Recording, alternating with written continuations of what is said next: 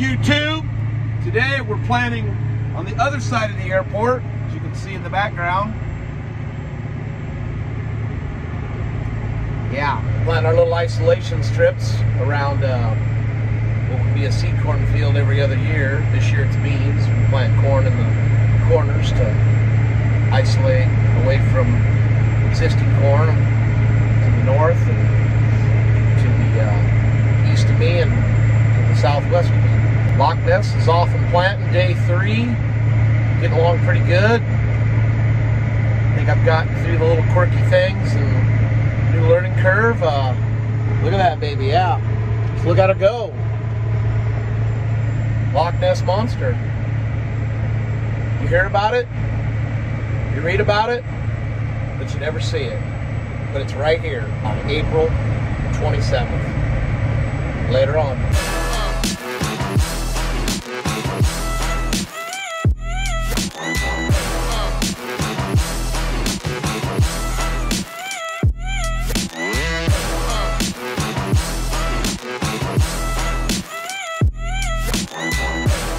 Planting some end rows here, and you see how that row is really dark. You go, what's going on? I got a press wheel go out? No. Got a rock stuck in there. Look at that. Perfectly wedged in there. How fun is that? You can't make this stuff up. Just blows out here in the planting world. Oh, if you remember last fall, we tore this fence out along this farm, and I'm getting like 3 full rows out of it. In fact, I might be getting a little close here. This fence row's majorly crooked. Look at that. Gonna hit that telephone pole. Oh boy, what do we do? Golly. Are you kidding me? Well, that's what you do.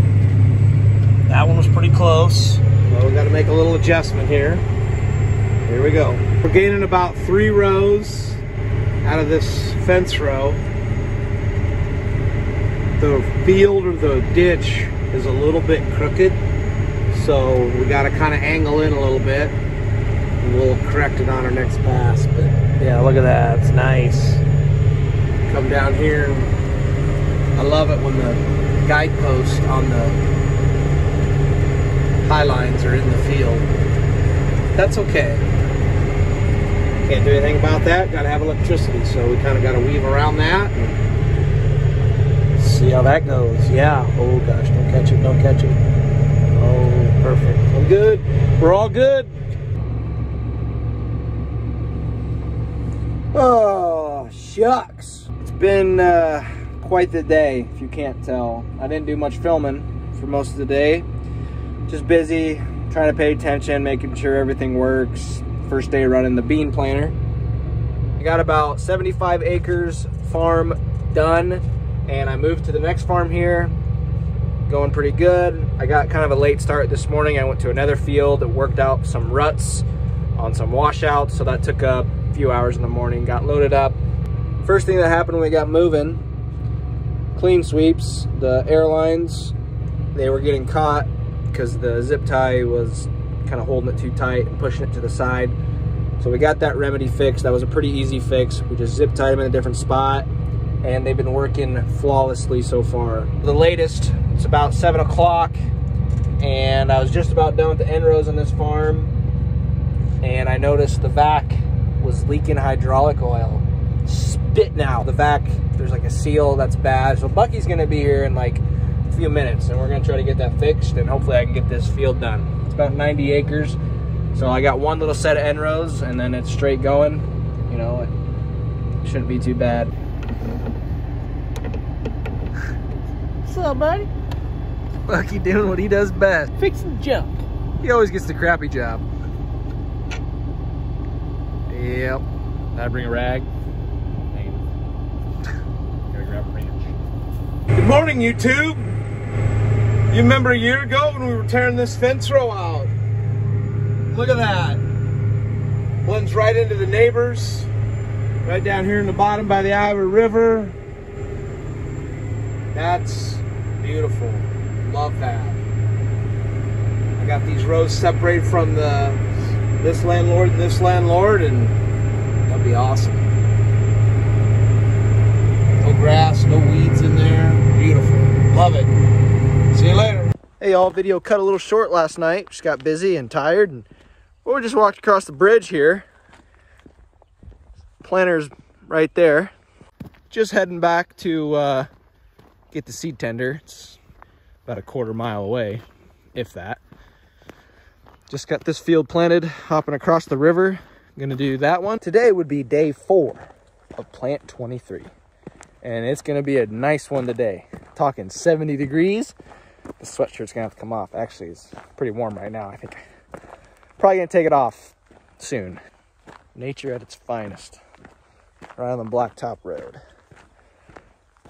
Total count for deer today, I think I'm at about 8, 9. So it is thicking through here. This is the field I just got done planting. About 90 acres in there. And that is a deer haven back there. For sure. We made it. I don't know how long that took. 7 minutes, maybe 10 minutes. Not a bad walk, just nice little brisk walk, if you will. Before we fill the bad boy, I gotta give 2 huge shout outs to making this thing work for us this year. Number 1, Tom Hemiseth Seed, State Center, Iowa. We needed an extension auger, and he had these things laying around. This one was a little bent up, but we fixed her up and we made it work, because with the short one, there's no way you're filling a center fill planter. So thanks, Tom. Number 2, Lundell Plastics in Odie Bolt, Iowa. Lundell, they make all kinds of plastic auger flightings. Honey Badger went up there one week and they like, oh, what do you need? Hooked them right up, got the length and everything. Plastic augers, easy to install, all the bearings, you name it, they had it. So thank you to those 2. Wouldn't be possible without you.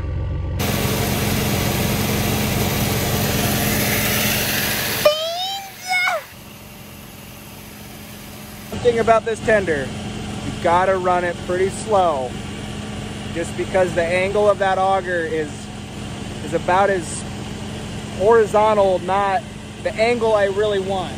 So you just run her easy, but shoot, you just let her flow. You don't gotta worry. Throw talc in every little so often and you're ready to buck. Oh, high profile, right along the highway. Drove the line, it seemed to be doing all right.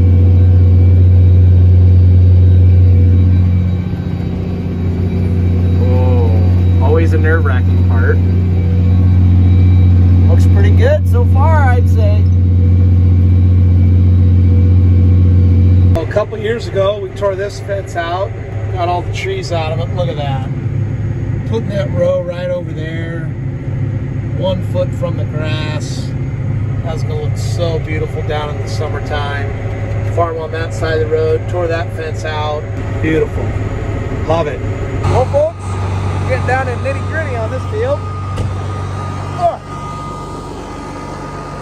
Woo! 180 acres. I got 2 passes left. I gotta go put some bags in. I've already put 6 in. I got 2 on the planter and 2 more in the pickup. So hopefully we got enough. Never fails. Oh, there's a decent amount in there, not a lot.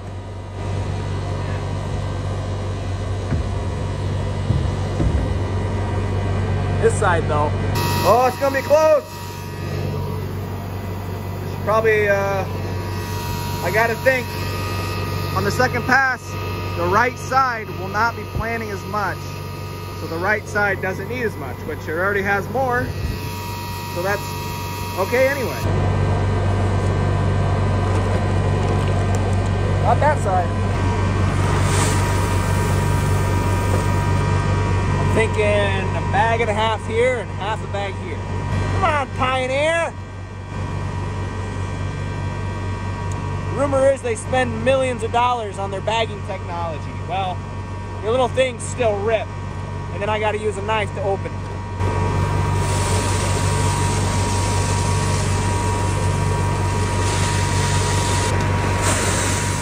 Well, I sure hope we make it. The truck's, it's not super far away, but it's far enough away. Don't really want to drive over to it. Definitely don't want to walk to it.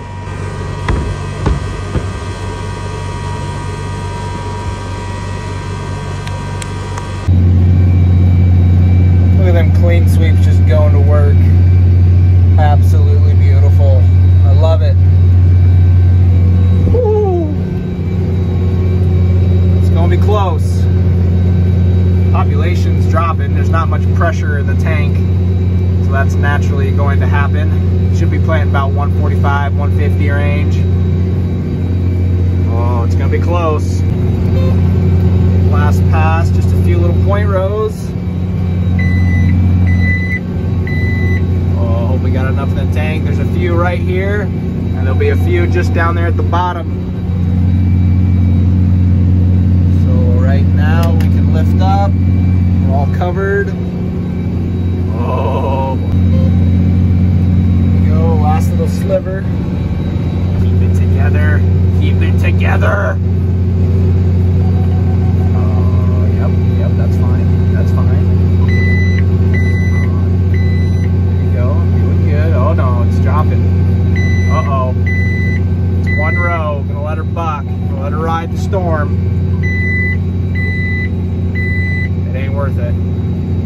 Yep, there she goes. Close enough. Close enough. Talk about gnats, you know what. Woo, we're done. 180 acres and yeah, what time did I start here? Probably 11-ish, and it's like 7:45. So about 8 hours to do 180 acres. It's not too shabby. Real time, I would have done it in 6 hours because I do about 30 acres an hour. But fill time, turnaround time, stopping time, blah, blah, blah, blah. So yeah, 8 hours isn't too bad, really. Yeah, I got that one dry. And that's got about a quarter of a bag, maybe. Fold it up.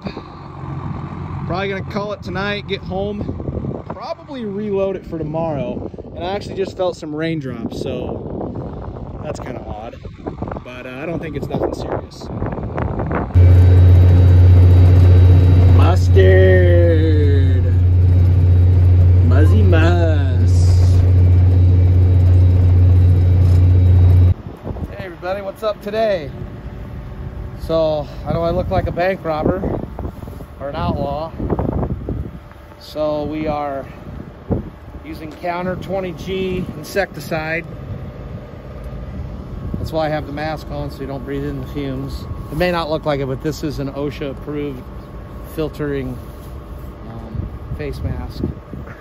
So what you do is you come up here, you flip this little flipper, and you flip this lid open. Now, here's what I really like about it. So you put this on. Now this is 40 pounds, so it kind of works your back and your biceps and your tricep muscles and your shoulders. And you twist that on there, and there's 40 pounds of insecticide on here, and that flows down here. By the time you put all 24 on and you go back, they're all empty. You get done, give a little smack, get any loose granules out of there, you twist it back off. Got these handy grab handles. You flip the lid, you shut it, you bring it back over here, you put the little lid back on it, screws down on there. 27, go in a carton, pack it back up, done with it. Hence, lock and load, Loch Ness planner. See ya. Oh, he turns right. I'm turning right. Later. Another fence row we cleaned up. Look at that, no fence to worry about. Kill a little grass with some herbicide. Getting 2 full rows out of there, looking good. It's just a process all the time, getting them fence rows cleaned up. Well, would you look at this? I got a little close to the fence row. The local FS guy, Trenton, helping me get some wire out. What a great guy. Appreciate it. Greetings from Ohio. Later on. Well, it's day 4 of planting. Things are going as good as they can. Yesterday, the in-furrow fungicide, insecticide system was giving me some fits. Didn't really get much of that recorded, what was actually going on. Tech came out this morning. Spent quite a while messing with some stuff. Turns out there was some stuff that wasn't installed properly. The way this works is it's a pressurized system. And there's towers out there that have all the lines wrapped around them. And all the lines that go to each individual row had to be the same length. And the tech that was here, he was looking some things over and he said, hey, those lines are tied too tight around those towers and pinching them and restricting the flow of water and product to the row units. On 2 of the sections, we had to put new lines on. That helped clear up a lot of the issues we were having. Now it seems to be working pretty good. We were having some pressure issues. We messed with the compressor on the back of this tank that regulates how much pressure, how much air pressure it has to push the water and product through the lines. Turn that up a little bit. Seems to be working good. So as long as it's working now, I think it's okay, but we'll just keep an eye on it, and I got his number in case I need to call him. Time for the Loch Ness Monster to go back in the deep bowels of the water. Been a good day, Loch Ness. A lot of smaller fields, but they yield and got to be planted as well. Bringing the fold cylinders in.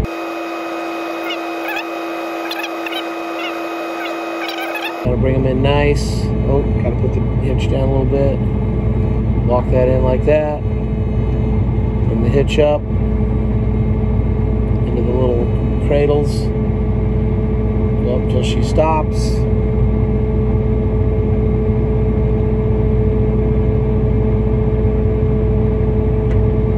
Yes, sir. Hit the wing wheels. Pull them up.